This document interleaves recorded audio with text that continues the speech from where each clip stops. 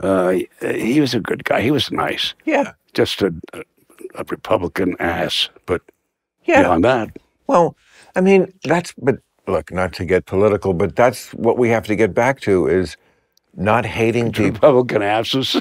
Well, I mean, No, you can think, you can think that about somebody. I think that about a lot of Republicans, always have, and a fair number of Democrats as well.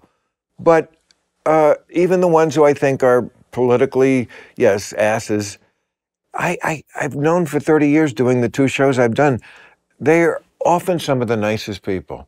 Like when you talk to them off stage and when it's not political and when you're having the drink in the green room. Yeah. And it's like, that is what America has to get back to, being able to do that. And just get over yourself thinking that Any mail for me?